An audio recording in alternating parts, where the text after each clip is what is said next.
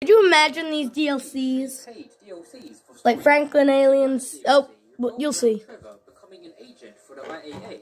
From what we know, this DLC was going to have 19 missions, one of which mentions a casino robbery, and another mentions a submarine raid. It's likely that these missions were scrapped and reworked into the online DLCs instead.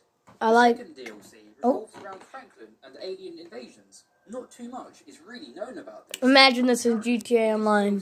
Mount Chiliad was going to break open, revealing thousands of aliens, which would attack. Rockstar, we want this now or in GTA 6. Come on. Be seen in GTA Online, like the alien survivals and this floor design image of aliens breaking out of some sort of hole.